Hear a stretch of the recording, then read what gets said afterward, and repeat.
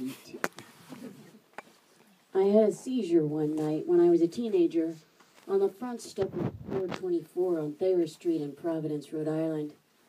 I'd been drinking a Coke, watching cars drive by, and talking to a friend about seagulls. We were thinking the ones we'd seen behind the store flying around garbage should probably change their name to garbage gulls, because they seem to prefer dumpsters to the ocean now, which we admired. Impressively adaptive, my friend noted. He felt that garbage gulls smacked of speciesism, though, and suggested the more politically correct refuse gulls, which has no alliterative appeal.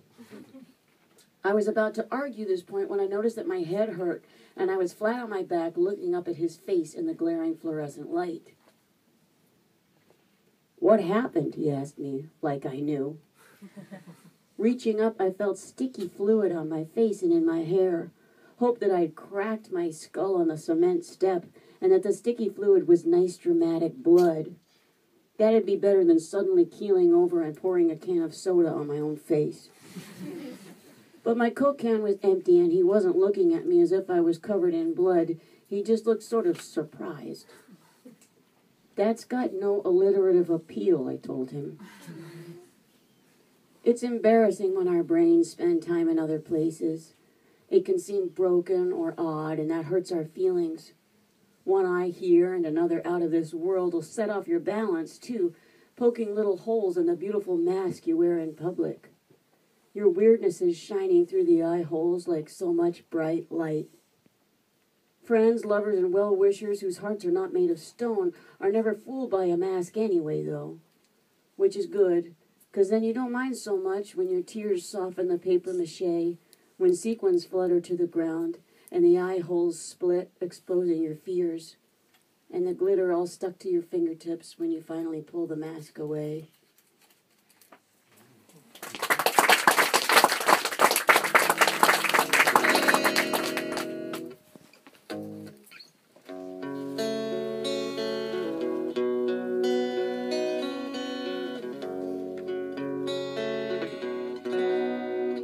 I'm a tune.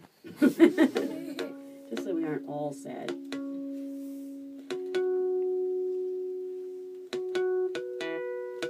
This is not a Throwing Music song. Or a me song. I think God wrote this song. I like God too. He invented a lot of stuff.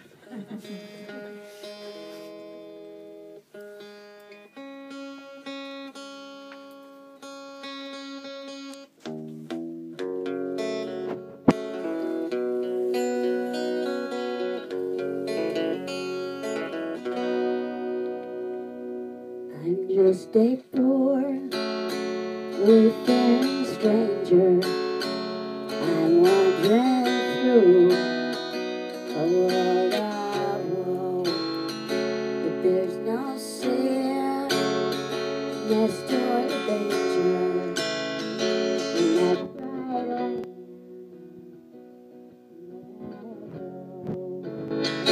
I'm going